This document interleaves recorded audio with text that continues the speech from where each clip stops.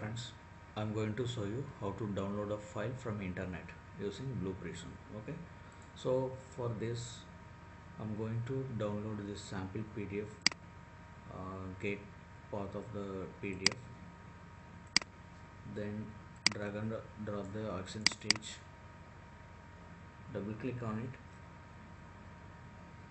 then choose file management. Here you have to choose download file. From this, within double quote, you have to paste the actual file URL. Then here destination path. Okay, so I want to download this. See, this is already having the file and I deleted that. So I want to download the file from this folder. I want to save the file in this folder. So within double quote, paste the destination path, give a file name sample.pdf.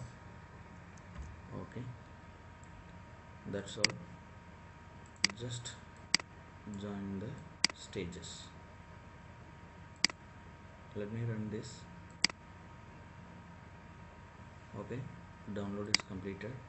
We have opened the file or folder, then you can find the file. Thank you.